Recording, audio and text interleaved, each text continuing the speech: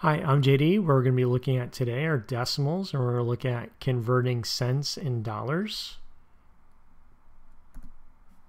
Here are some examples. So if we want to convert from dollars to cents, all you have to do is you're multiplying it by 100.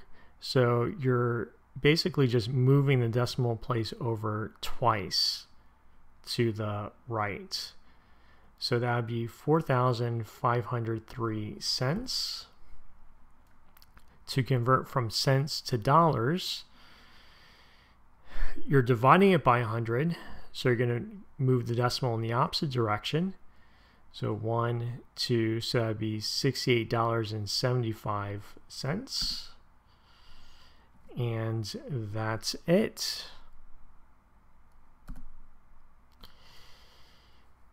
Please like, share, and subscribe. And if you have any more questions, you can email me, jdmathguy@gmail.com. Thank you, and I hope you have a wonderful day.